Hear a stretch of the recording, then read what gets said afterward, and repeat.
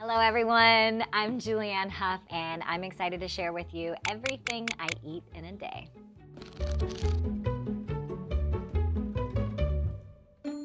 So first things first, the minute I wake up in the morning, the first thing that I do when I open my eyes, I drink my lemon water that I've prepped the night before. And that usually consists of lukewarm temperatured water with a half a lemon and sitting overnight, really getting all those juices flushed out in there. And the reason why I take it first thing in the morning is we've just been laying down, we're sleeping, and anything that was kind of left residue from the night before, I can take that lemon water and feel like I'm cleaning my system out, starting with a fresh palate for the day. Then it kind of depends on what my morning routine looks like as far as my exercise, my breath work, my meditation. But usually I find a way to either do some sort of celery juice or something that also gives me a little bit of sugar before I go do a quick workout, or I'll do like amino acids or something like that to just give me that support, that energy that I'm looking for. So that's my morning. Now, I drink coffee not because I feel like I need it, but because I love the ritual of having something warm, that smell, and I just love the taste of coffee. I'm technically not supposed to have coffee, so it is like a special treat for me if I do have coffee. So in return, I will do a matcha tea or a matcha latte. That's sort of my other cozy favorite.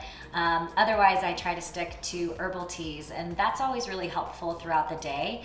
So after my first half of my work day and I'm ready for lunch, I love soup, so I will usually make a lot and freeze it so that I can have it throughout the week. I'm really big on variation, so I don't eat the same thing every day, but today I'm going to have a butternut squash soup with carrot, and this is like the Ayurvedic way, so all plant-based and vegan. For my salad, I'm going to keep it really fresh with some asparagus, broccolini, some beets, watermelon radishes with some ginger on top over a bed of spinach. Some of the dressings that I really like to use, apple cider vinegar. Honestly, I know it sounds pretty dull, but it helps the digestion first and foremost. If I'm lucky, I'll find some sort of like gluten-free cracker. And by the way, I sound so LA right now with all this gluten-free, dairy-free, vegan, but it's because my body needs it. Because trust me, do I love flour, I love sugar, I love cookies, I love all the things, but I'm really just trying to focus on my health from the inside out. All right, dinner time. So I have this mung dal that I've prepared. Free crackers, some toasted black sesame seeds, and then of course I'm gonna make some sides as well. So we've got sweet potato, asparagus, some ginger, collard greens, Swiss chard, spinach. Now, this is dinner. This is really nourishing, really yummy. I feel really full by the end of it. But one of the things that I do love is making sure that I'm still having pleasure with my food throughout the day.